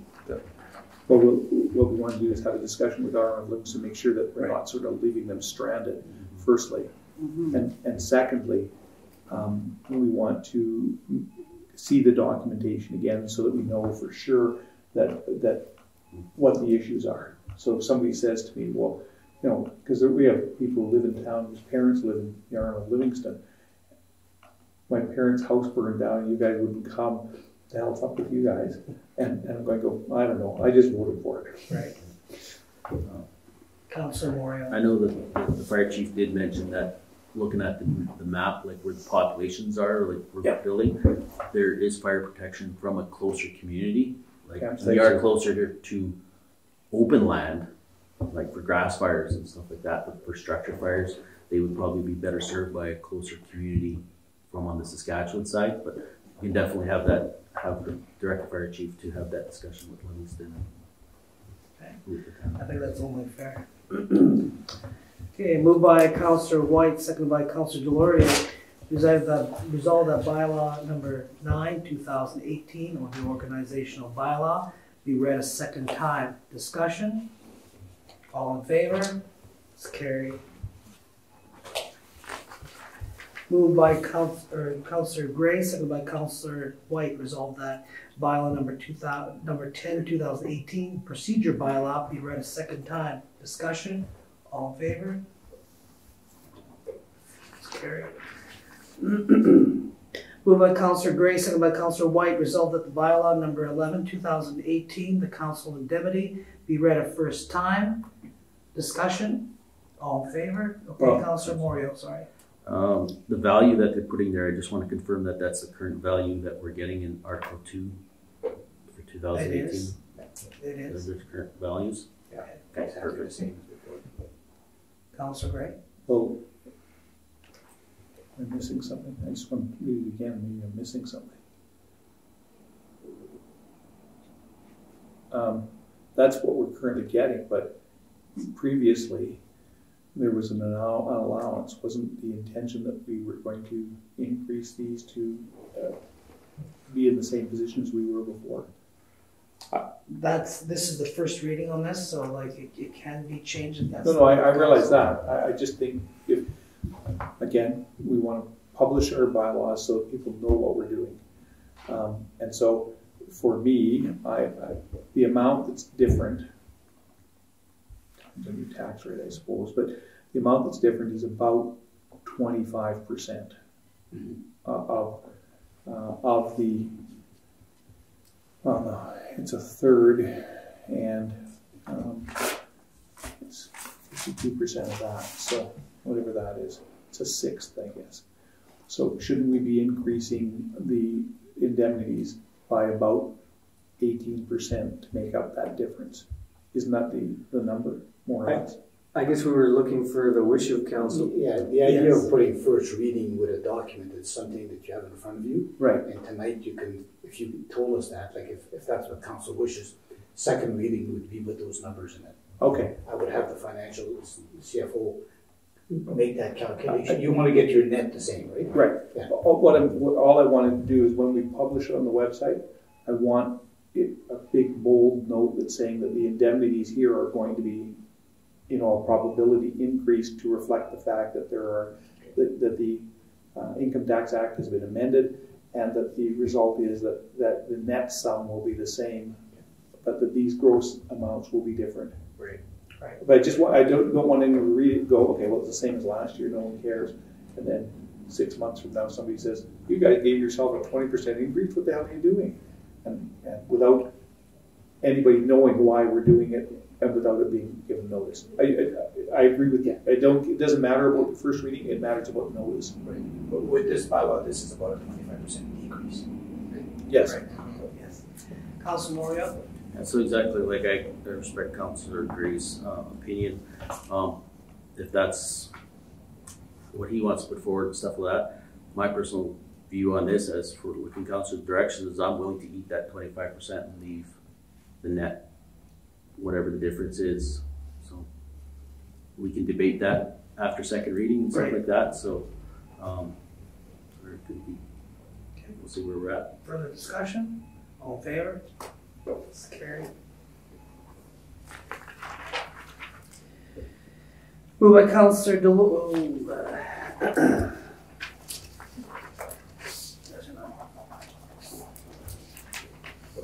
Moved by Councillor Delaurier, second by Councillor Wintoniw. Resolved that the accounts as follows be hereby approved for payment. General accounts from check number 23548 to number 23646 for a total of $235,672.79. Payroll accounts from check number 4357 to 4362 for a total of $103,470.50. Discussion. Councillor Moriaux. On check number 23577. Just question, is that work that has to be contracted out, or is that stuff that we can do ourselves at a lower cost? No, that was to remove the contaminated soil and also to assist in burn building with that material. So that was excavators to remove the contaminated soil. Okay, so it's work that we could not do ourselves. Correct. Okay. So. Okay, further discussion? Oh, Councillor Gray. I just want to note the amount that we paid for legal fees. 13,000. There's actually another payment somewhere else in here I saw. And just note it. I think it's an incredibly high amount. What was that for, Councillor? $13,000 for legal fees, just from Taylor McCaffrey. What's your question? There's no question. I'm just noting that that's a high amount, and we have to be cognizant that, there's actually another amount in here for lawyers. I think didn't see it, but maybe it's in a different thing. No, here it is, town recovery 1,200. So it was $15,000 just over the last couple of months in legal fees. Never mind the fees with respect to the lawsuit, which have another component. So I just alert council to the fact that that's a huge amount, and we need to think about that, and we need to consider that through our procurement process. I guess would it be wise to have the CFO kind of keep us up to date as what Yes. that number is looking like? For each of those items. Yes. No, but I guess that'll be also something when we need to, like, when we do need to contact them, is there really a need to justify the cost of it versus? No, what we needed to do, like don't get me wrong, but we need legal counsel. I just when we go through the procurement process, I just want us to be cognizant of how much this is going to cost, so that again we have legal counsel who we use. Maybe she's comfortable, and we need to consider. And we've all had different thoughts about counsel that we had on that, so we should consider that in our procurement. That's all I'm mentioning. The expenditure is fine. We had to have the expenditure. I'm not criticizing the expenditure. I'm drawing people's attention to the fact that there's $15,000 just in that, and then there's the other. Okay, further discussion? Councillor Wintoniw. Check number 23599, Neptune Technology. I realize that it's annual hardware, software maintenance meters. What does that refer to? That's our water billing software. So they come in and basically do maintenance on their software. Our readers, we read through radio now. It's all done through computers. We did, I believe, in here was some training as well. And that's an annual fee we pay in that amount, or is that one? No, this won't be the annual fee. There's training involved in here, which involved bringing somebody to Swan over. Okay. Thank you. Further discussion? All in favor? It's carried. I gotta go back to bylaws. I missed one here that we had added, so it'll be 10.4. Moved by Councillor Gray, seconded by Councillor Whyte. Resolved that bylaw 4/2018 to repeal bylaw number 15/2016, a bylaw to establish and operate an emergency firefighting service for fire prevention, for the related regulation of fire and other hazards, and for the adoption of the fire code be read a first time. Should be and enact after repeal. There should be the words and enact. What we're doing is repealing the previous one and enacting a new one. I'm sorry, and enact. I'm sorry, you are right. I thought those were initials or something. I didn't know what that was. And so I correct that. So repeal bylaw 15/2016 and enact. Okay? Discussion. Councillor Moriaux. So further to that, we didn't enact a new bylaw then yet. No. So we can't repeal the other one. No, this bylaw, the bylaw is firstly to repeal the previous one and to enact a new one. Yeah. We are not repealing it by passing this. We're reading this bill, and the bill is going to have to be changed to. First line will be we repeal bylaw number such and such, and substitute in its place this bylaw On third reading. That's on third reading. That's the usual. Because that's what I'm getting at. Because we don't have nothing. We repeal it. We don't have nothing to put in place right now. We're not repealing it now. It's part of the bill. So why are we doing this resolution then? That's saying we're repealing. It's not a resolution. It's a bylaw. Oh, okay. Never mind. Sorry, I don't I was wondering, what the heck? Mice is a little slow tonight. No, it's all good. Further discussion? All in favor? Opposed? It's carried. One word changes the whole thing. Moved by Councillor Delaurier, seconded by Councillor Moriaux. Resolved that the financial plan for the year 2018 included a withdrawal from the Employee Benefits Reserve in the amount of $44,318. Therefore, be it resolved that the lesser of $44,318 or the total expense resulting from the increase in the estimated pre-retirement bonus entitlement liability from December 31st, 2017 to December 31st, 2018 be transferred from the Employee Benefits Reserve Fund to the General Operating Fund. Discussion. All in favor? We got a clue. It was hard to read. That's our chief financial officer saying that He's our transferred. budget says this is what we're gonna transfer, but if it comes in lower, he wants to only transfer the lower amount. Yeah, I got it. It's, Moved by Councillor Moriaux, second by Councillor Friesen, whereas the capital budget for the year 2018 included $40,000 for sidewalks to be borne by federal gas tax reserve, and such sidewalks have been installed at a cost of $12,646.33. Therefore, be it resolved that $12,646.33 be transferred from the federal gas tax reserve fund to the general operating fund. Discussion. All in favor? It's carried. I'm going to lose my voice pretty soon.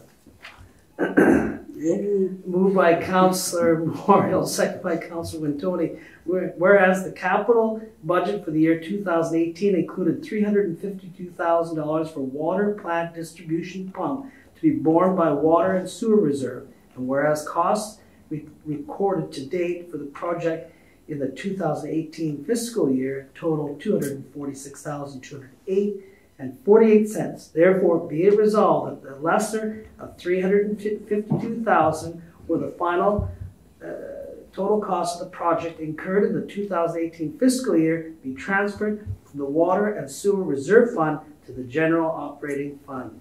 Discussion. All in favor? It's carried. You want to read something of this? Me too, yeah. Moved by Councillor Friesen, seconded by Councillor Moriaux. Resolved, whereas the 2018 financial plan for the utility operating fund included $498,030 transferred to the utility reserve. Be it hereby resolved that the lesser of $498,030 or the utility operating fund net operating surplus for the 2018 fiscal year be transferred from the utility operating fund to the water sewer reserve fund. Discussion. All in favor? It's carried. Moved by Councillor Friesen, second by Councillor Moriaux. Resolved that the assessment alterations amendments as listed by the Manitoba Municipal Relations Assessment Services dated September the 24th, 2018 be made to the 2018 property tax roll under the authority of sections 306 and 326 of the Municipal Act. Oh, sorry, Councillor Gray. Why are the change? Like, are they improved valuations? What's going on? I'm not getting. Like, okay, so if you read the letter, it says it may be because of one or more of the following: change of ownership, change of physical position, change of classification, improvement, subdivision, because it was not previously assessed. Shouldn't we, like, go ahead. Oh, maybe I'm I'm missing something. On the attachment to it, it shows all the properties and the present and revised list. So it'll show the roll number, what the assessment was before, and it'll also... Oh, I see. Those match up to the Yes, same and thing. it says what for: add a new garage, new apartment building. Oh, So that's the okay. reason for that. I didn't keep scrolling. That's my problem. Yeah, and he sends a tax bill to all these people Perfect. for those changes. I'm good. Thanks for the timeout for my voice. Well, that's my intention. all in favor? It's carried. Moved by Councillor Wintoniw, second by Councillor Moriaux. Resolved that the financial statements for the 10 months ended October 31st, 2018 be adopted as received. Discussion? All in favor? It's carried.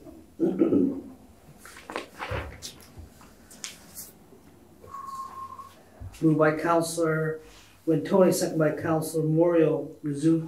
Resolved that pursuant to section 152(3) of the Municipal Act, council go into committee and close the meeting to the public to discuss the following matters: recreation legal matter, employee update for council, clerk, CEO, and personnel. All in favor? It's carried.